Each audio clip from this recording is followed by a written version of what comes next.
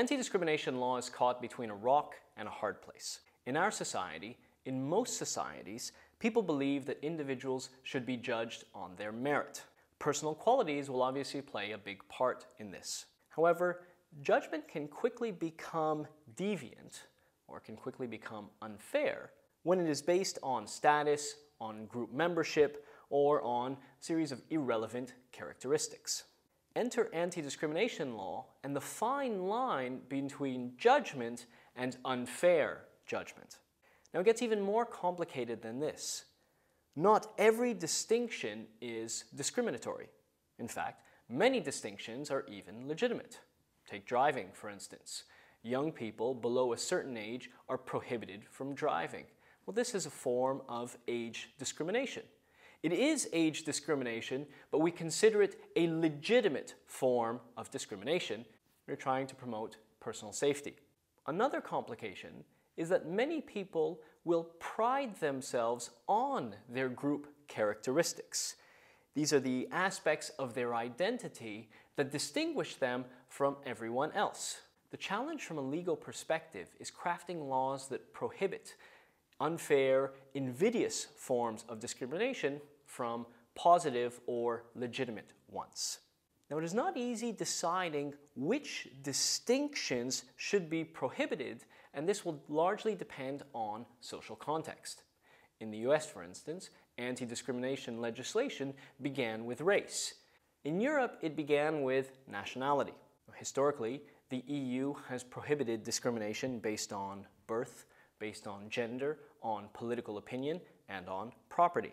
Over the years, as the social context of the EU changed, new categories were added, and now discrimination is prohibited based upon disability, civil partnership, age, religion, and belief. Identifying the grounds upon which discrimination is prohibited is only the first stage. Another question we might ask is how we go about determining whether this person is being discriminated against based upon those grounds. What I mean, does a person merely need to self-identify as belonging to that group? Or must they meet certain criteria? Do they have to look a certain way, behave a certain way, have been raised by certain parents, have come from a particular neighborhood? A third question we might consider are whether all grounds of discrimination should be treated equally. Is refusing to hire someone because they are obese, which does happen, the same as refusing to hire someone because they practice a particular religion, which also happens? The outcome is the same even if the grounds upon which the discrimination is taking place are different. What if both of these individuals, the person who is obese and the person who practices a particular religion, applied for a position with the fire service? Is their exclusion from the position the same? Unfortunately, there does not appear to be a right answer to this question. The decision is mostly political. Which brings us to another issue. Who should be making the decision? Should it be the courts or should it be the legislature? The legislature, our elected representatives, seems to make sense as it provides their decision with a form of democratic legitimacy. However, since anti-discrimination legislation is usually designed to protect minority groups, this is necessary largely because of their political powerlessness, leaving their rights in the hands of the majority via their representatives is also a recipe for disaster, as many discriminatory laws historically, including slavery, had received the assent of the legislature. Well, perhaps then the judiciary makes the most sense. We turn it over to the judges. But does a judge possess the competence to decide what is effectively a socio-political question rather than a legal one? Do they possess the legitimacy to make the decision, and will the state, will corporations, will the public comply? In reality, grounds are not decided by any single entity, nor based upon any single factor. It is rather a confluence of many. There are three main approaches in which protected grounds are settled. We begin with the first. Categories are fixed within the relevant instrument, whether it be a constitution, a statute, or a directive. Judges in this instance have little latitude. Fixed categories are problematic in their own right. By leaving it to the legislature, by leaving it to politicians, it is subject to political interests, it is subject to political whims. Whether or not a group is included will have much to do with the political pressure they exert on the political class that pushes them toward providing these protections. The judiciary will play a role in this model as groups who have been discriminated against or excluded from coverage within the legislation attempt to generate change at the political level, and this is often done by pursuing inclusion at the legal level, meaning by filing lawsuits. Where an ethnic origin is protected, but not a religious one, which does happen, religious groups will make claims that they embody, they represent a particular ethnicity. Now, this was the case within EU anti-discrimination law. As EU law was motivated by the needs of a common market, anti-discrimination legislation was designed to support the creation of that market. What this meant, free movement of labor in support of the common market required a prohibition on discrimination against the nationals of other member states. Race or even religious discrimination was not considered in terms of the common market, only nationality and gender mattered. This raised a number of awkward questions about mobility and employment of darker-skinned Europeans, but questions that went largely unanswered within the EU legal framework, as race and religion were not legislated grounds of discrimination. A second approach involves legislating a broad principle of equality. All are equal before the law, with no specificity in terms of grounds. The American Constitution is of this variety. In principle, any classification is open to challenge, including affirmative action programs, including social welfare provisions, which distinguish some people from others. In practice, the second model largely empowers the judiciary by providing it with the ability to decide which classification it will examine and which it will not. The U.S. Supreme Court has developed a double standard of scrutiny to help in this regard. First, when legislative classifications are rationally related to a legitimate state interest, the court will defer to the legislature. However, legislative classifications which interfere with the exercise of a fundamental right or disadvantage a particular group will face strict scrutiny from the court. Within the second standard, there must be no alternative to the imposition of the classification. The choice between rational and strict review will thus depend on the objective of the legislature, the impact of the law, and the availability or unavailability of alternatives. What we observe is that all levels of the analysis are in the hands of the judiciary.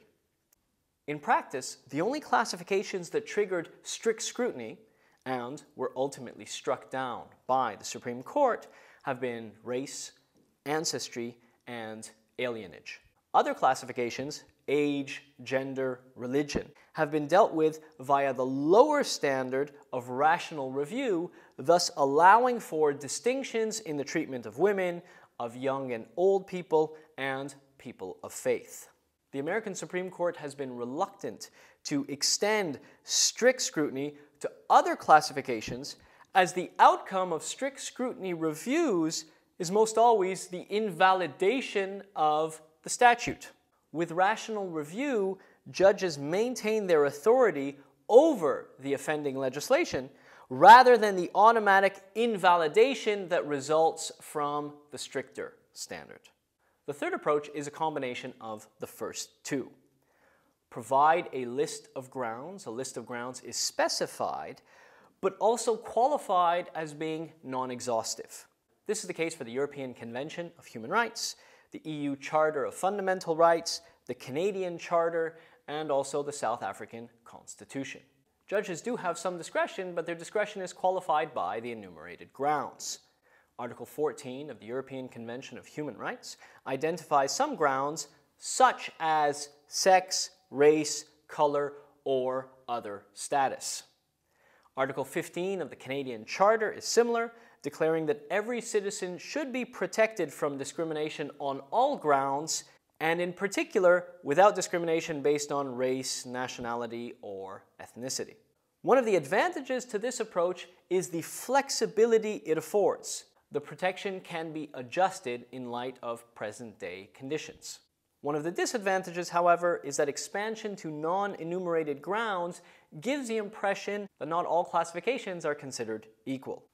The result then is the emergence of a hierarchy in classification, with some forms of discrimination deemed worse than others. As there is discretion, the decision will ultimately rest with the judiciary, which will decide whether or not these categories qualify. A variety of factors have been considered by the courts when determining if a non-enumerated ground qualifies for protection. In Canada, the court looks to whether the group has suffered historical disadvantage, exists as a discrete and insular minority, and whether the distinction is based on immutable characteristics. The immutability criterion aligns with a meritocratic outlook, as it suggests that people should be responsible for the characteristics they possess a choice over, and not those they do not. This is appealing, but it's also quite dangerous. What about aspects of our identity that are a matter of personal choice? The immutability factor suggests that these do not deserve protection. Religion is a matter of personal choice, as is pregnancy, as is marriage, to a certain extent, nationality. Immutability has thus been qualified to include characteristics that are changeable, but only at an acceptable cost to personal identity. The second factor, exists as a discrete and insular minority, relates to the prominence of a group within the political process. The rationale is simple. One of the aims of equality law is to redress imbalances produced by majoritarian democracies. Even in democracies, or especially in democracies, marginalization can be reinforced by the hostility of the majority. The political process can thus be used to stoke prejudice and discrimination. There are, however, important limitations to the ineffectiveness argument. Courts have been unwilling to extend the discrete and insular minority criterion to homeless, despite their obvious ineffectiveness within the political process. The same is true of poverty, with courts refusing to recognize the poor as a discrete and insular minority despite the absence of political power.